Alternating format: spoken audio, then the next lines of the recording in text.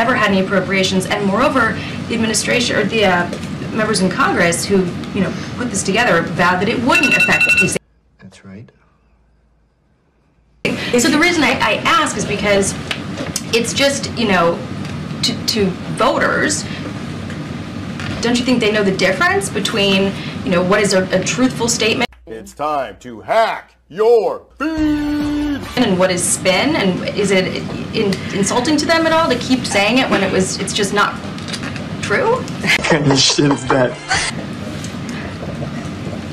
One thing that the president does not do is insult voters or American people, to be more exact, because I want to be careful about this. What I can say. Nobody believes that, bro. About this upcoming election. What I will say is, if you look at the bill, this act that they touted, that they voted for, House Republicans back in May, it was very clear that it would have forced the Would you like to see? Yeah.